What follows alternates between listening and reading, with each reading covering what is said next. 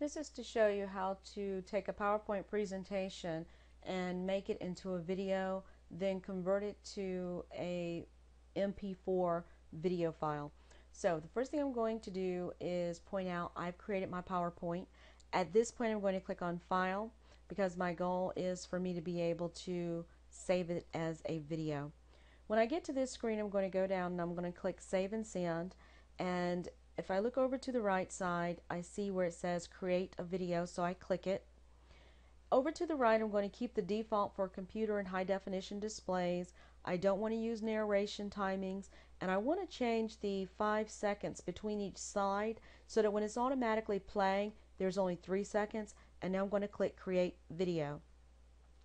At this point, I'm going to tell it to save it on the desktop, and I'm going to leave the file name as is and click save. On the bottom I can see that it's verifying that it's in the process of making that video. And while we're waiting, what I would recommend that you do is make sure that you have already downloaded Movie Maker. I've downloaded it and I've installed it, and right now it's open. And the video is created, so I'm going to close PowerPoint. On the desktop I see that the video file is here, so I'm going to open up Movie Maker. And now that Movie Maker is open, the only thing I'm going to do at this point is add in the videos. So if I look at the top Home tab, I'm going to click Add Videos and Photos.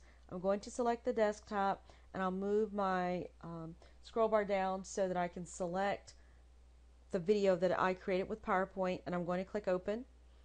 At this point, I get this message telling me that Movie Maker is preparing my files, so I have to wait until this green bar is actually complete.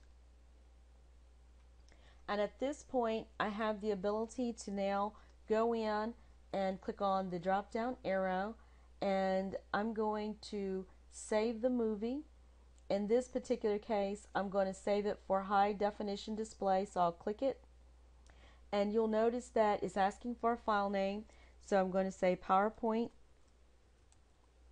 movie, and it's saving it as a MP4.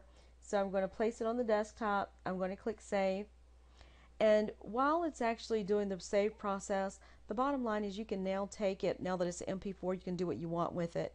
And once this process is complete, we'll verify it's an MP4 file, and we will have had success.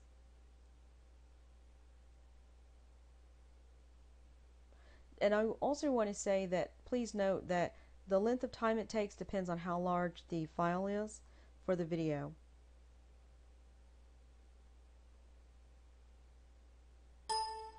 And so I'm going to close out of Movie Maker. I'm not going to save this particular file, so what I'm going to do is hit close here, and I'll minimize this, and I can see at this point that if I right click on this file and select properties, I can see that that's the MP4 file. And then to play it, I'm just going to double click it, and at this point I can see that it is actually a 9-second file, and I'm going to click on play, and it's going to start the process of playing it and advancing from one slide to the next.